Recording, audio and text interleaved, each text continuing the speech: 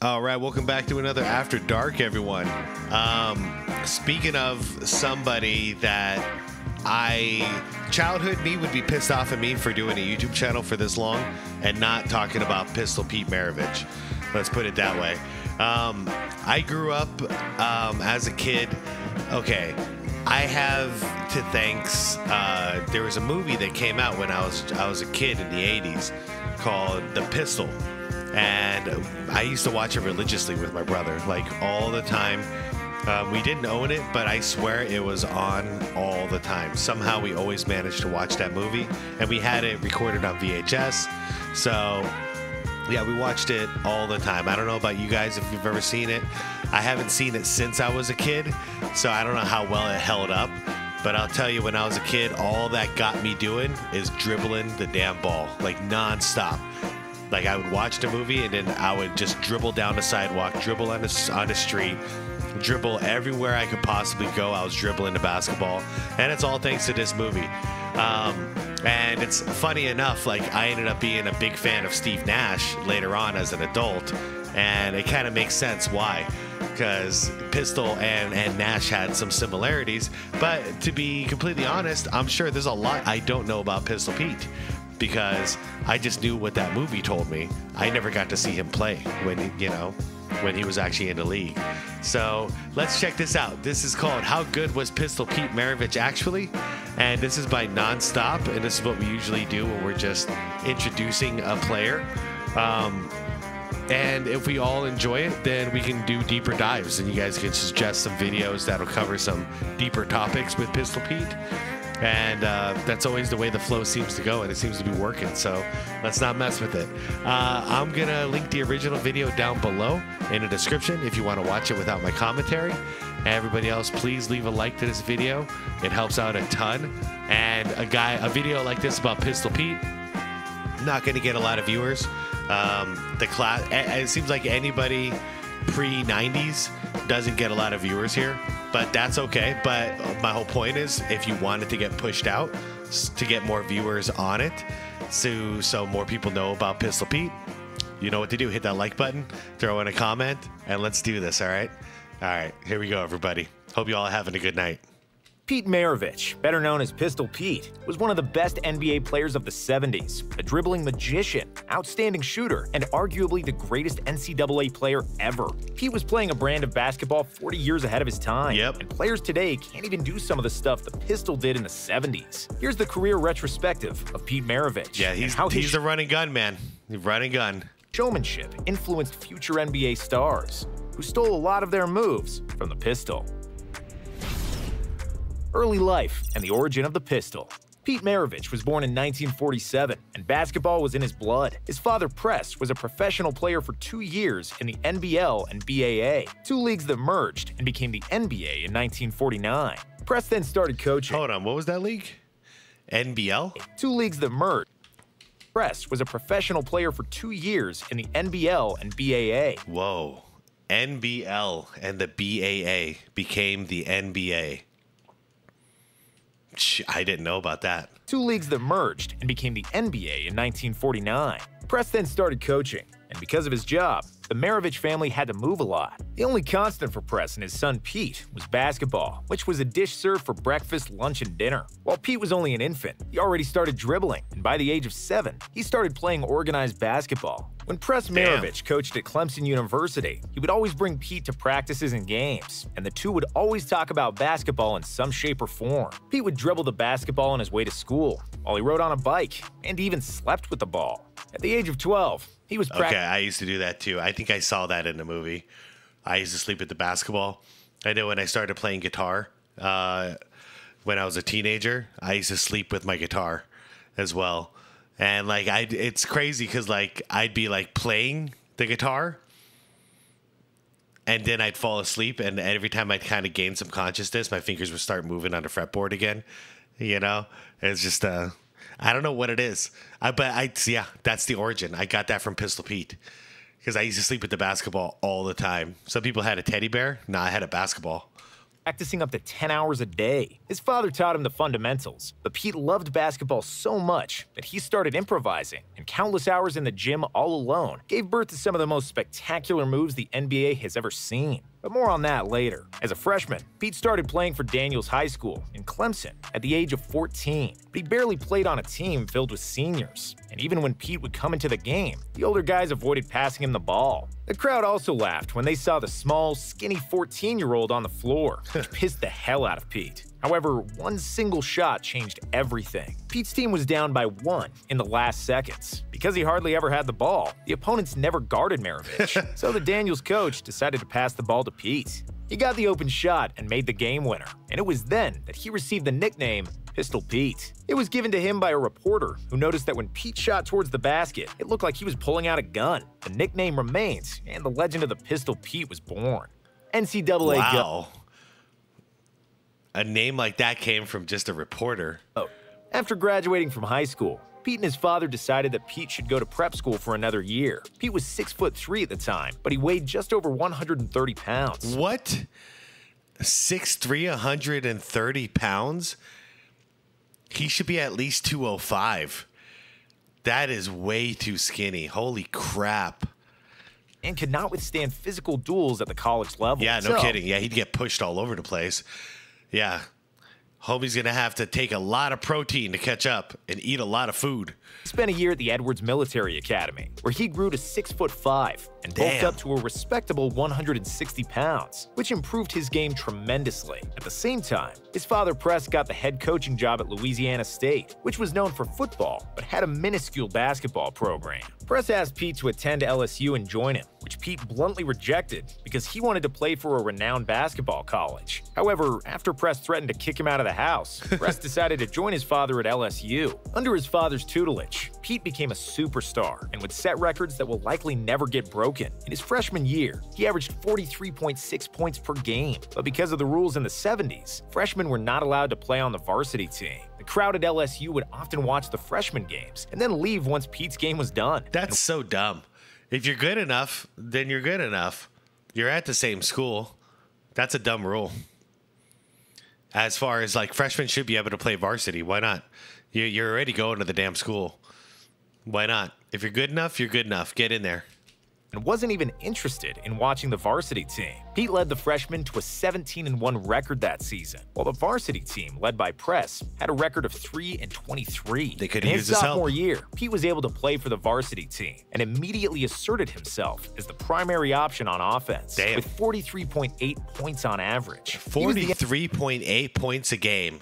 NCAA's top scorer that season, and he repeated that feat as a junior with 44.2 points. Good Lord. And as a senior with 44.5 points per game, God. along with 2 National College Player of the Year awards. In the 3 years he spent on the varsity team, Pistol Pete scored 3,667 points in 83 games, averaging an incredible 44.2 points per game. He owns almost every NCAA scoring record to this day, and what's even more impressive is that he broke all those records in the era without the three-point shot. Former LSU coach Dale Brown charted without a three-point shot. That's crazy. every shot Maravich scored, and because he shot many jumpers from long distances, Brown calculated that Pete would have averaged an astounding 57 points per game if his long jumpers counted as threes. Wow. A globetrotter Wow. in the NBA. Pistol Pete was the most known player in the country by the time he finished college, and he had plenty of options where to continue his career. He was contacted by half the ABA teams, many NBA teams, but also the Harlem Globetrotters, who offered Maravich $1 million to join them. Maravich— That's crazy. $1 million back then, and okay, wow, double whammy. That just shows what a phenom he was. $1 million to be a Harlem Globetrotter is ridiculous. That's a ridiculous amount of money in the 70s. Like, that's adjusted for inflation.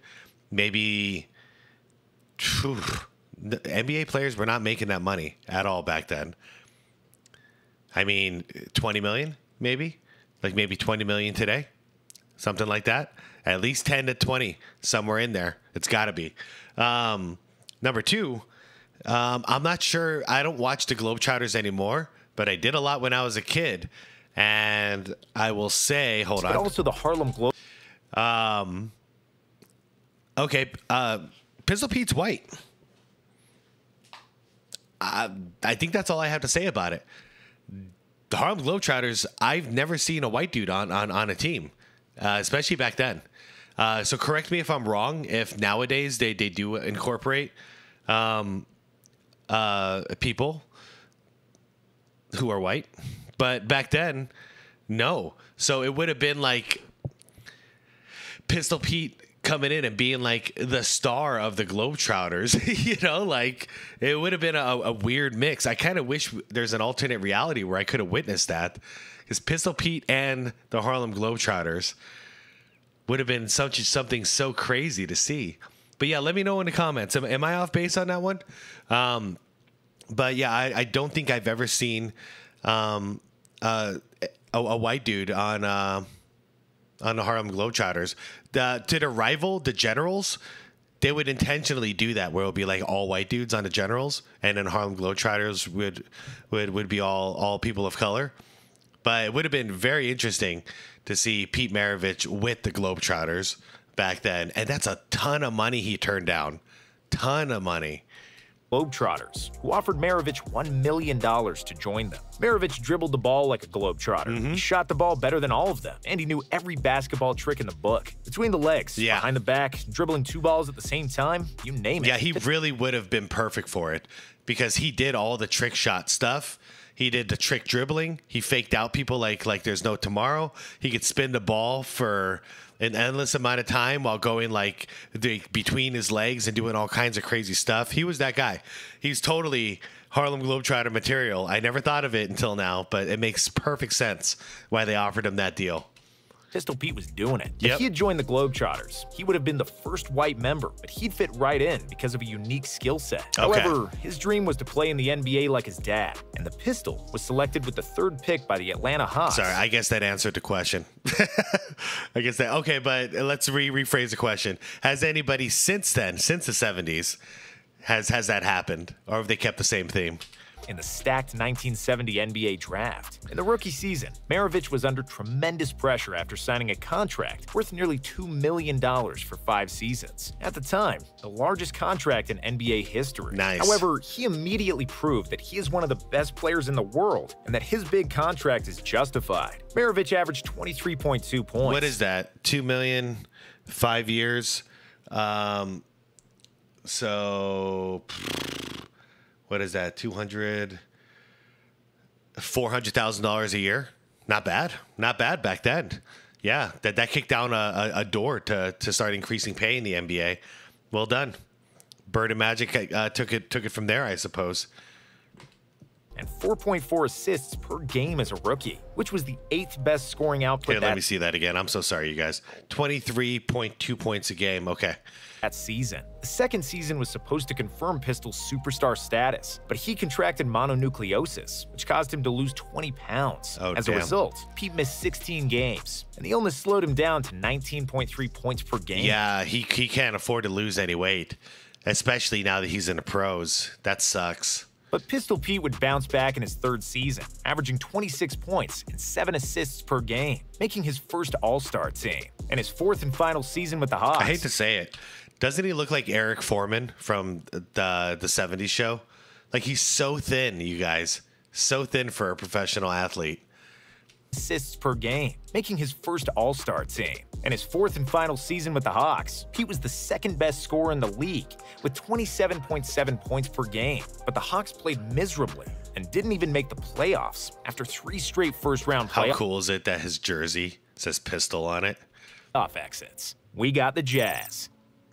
New Orleans Jazz joined the NBA in 1974, and in the expansion draft, they acquired Maravich from the Hawks for 2 players and 4 draft picks. By doing so, they signed the local hero, considering that the Jazz Arena was less than 100 miles away from LSU. Joining a newly established franchise is a double-edged sword, and Pete learned that the hard way. Yes, he was a beloved superstar, and all the fans wanted to see him play, but on the flip side, the New Orleans Jazz wasn't any good, just like most new teams aren't. Yeah. The Jazz didn't make the playoffs until until 1984, 5 seasons after Maravich left the team and their relocation to Utah. But even though he never made the playoffs, Pistol Pete was playing the basketball of his life with the Jazz as one of the most unstoppable players in the league. He averaged 25.2 points and 5.6 assists in 5.5 seasons with the franchise, during which he led the NBA in scoring with 31 points per game in 1977, along with 3 All-Star appearances and 3 All-NBA nods. On February 5, 1977, in a game against the New York Knicks, the Pistol scored 68 points, a career high, Damn. and at the time, the most points ever by a guard. The feat is even more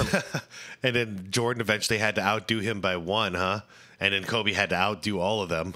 impressive when we know that he was guarded by Walt Frazier, one of the premier defensive guards of the 70s, and that he scored 68 without a three-pointer. In 1978, Maravich played the best all-around season of his career, averaging 27 points, 6.7 assists, and a career-high 2 steals per game. He would have probably led the league in scoring once again, and likely even pushed the Jazz to the playoffs, but he unfortunately injured his knee halfway through the season. Ouch, and was that'll slow you down. Forced to miss the final 32 games of the season. Before he got hurt, the Jazz had a winning record due to a 10-game win streak. After Maravich went down, they lost 8 in a row. Their playoff hopes were shot dead. Unfortunately for Maravich and the Jazz fans, knee injuries plagued Pete for the rest of his career, as he only played 2 more years in the NBA. After the Jazz moved to Salt Lake City in 1979, they traded Maravich mid-season to the Celtics, where he teamed up with rookie Larry Bird. Dude, I didn't know this happened. I didn't know he ended his career on the Celtics with young Larry Bird. What is this, 78? 78, I think. It was the first NBA season with a three-point line, and Maravich immediately proved what kind of a shooter he was. The Pistol shot 67% for 3 in his final year. Holy shit. Can you imagine that? He'd be so good in today's game with his high tempo, his ability to pass, and the ability to shoot the long ball and also split defenses. Pistol Pete would have crushed in today's league. Here, with bad knees that severely hampered his movement. Legacy. Pistol Pete was a basketball savant, and he played basketball 30 or 40 years ahead of his time. At the time of his retirement, he had by far the best handles in NBA history, and many of the greatest ball handlers took many pages out of Pete's ball handling book. He was a trendsetter that inspired generations, and if your favorite ball handler didn't learn from the Pistol, they likely stole some moves from someone who stole from Pete. That LaMelo Ball underhand full-court pass, Maravich did that in the 70s. Magic Johnson's around-the-back defender freeze and then pass, Maravich did that too. Hook shot like Kareem, turnaround jumper like MJ, or readjusting his jump shot mid-air like Larry Bird. It was all routinely done by the Pistol. When he played the game, the NBA was dominated by centers like Wilt Chamberlain and Kareem. And guards like him were unicorns. Other than Jerry West, nobody else attempted that many jump shots, let alone made them with great accuracy. With an unbelievable floater and layup game, finishing with both hands, killer handles, and the ability to both score and pass, Pistol Pete is most often compared to Steve Nash. Whoa, there it is. I didn't know. I didn't know that this was a common thing. I thought it was just a natural progression for me to enjoy Pistol Pete when I was a kid and then enjoy Steve Nash when I was an adult. I guess there is a correlation. A guy who came to the NBA 16 years after Maravich retired. If he played in a three-point era, he would likely average around 30 points per game. And if he played in a better team, he could have easily been an MVP multiple times and won a few championships. Agreed. However, Pete didn't have the best of luck in his career and life. In one interview in 1974, Pete said, "I don't want to play in the NBA for 10 years and then die of a heart attack at 40. But unfortunately, that's precisely what happened." His NBA career was cut short after 10 years due to knee injuries. And in 9 of 10 seasons, his teams had a losing record. And then in 1988, almost like he predicted it, he died of a heart attack at the age of 40 when he was playing pickup basketball. Unbelievable. Unbelievable. He called it. How does that happen? An autopsy revealed the cause of death to be a rare heart defect. He had been born with a missing left coronary artery. He lived for basketball, was a gym rat all his life, and ultimately died on the court. His last words were, "I feel great." Jesus. Unbelievable. Unbelievable. I didn't know how his story ended. He died at 40 years old while playing pickup basketball. That's so sad. Oh man, well that's the gist of Pistol Pete. I would personally like to delve in deeper. Once again, I know these kind of vids aren't going to get a lot of views. I don't care. That's not the point of the channel. What matters to me is, are you guys interested? So let me know if you guys are interested in some more Pistol Pete stuff. I would like to learn more. I would like to get into some more specifics of his career. And yeah, just let me know if you guys want to go down the rabbit hole with me. Anyways, yeah, it's funny. I didn't think about it, but the beginnings of why I appreciate good ball handlers, guys with good handles, it's all because of him. So Allen Iverson caught my eye when I was younger, and then Kyrie Irving more recently has caught my attention. Steph Curry as well. And Steve Nash did for me as well. Like, all these crazy ball handlers have always caught my attention, because I know how much work goes into it. It takes a lot of work to be able to handle the ball majestically like these guys do. But all right, guys, that's Pistol Pete. Let me know what you think. Did you guys ever watch the movie The Pistol like I did growing up? And if so, were you doing the same thing I was doing, just dribbling the ball up the sidewalk, up and down on the street, on the asphalt, even though you're killing your basketball? I did it anyways. I didn't care. All right, let me know where you guys stand on this, and I will talk to you guys soon. Have a wonderful night. Thank you for watching with me. Makes it all worth it. I'll see you all in the comments later, okay? All right, have a wonderful night. Be peaceful, have fun, and tell your loved ones you love them, okay? Good night, everybody.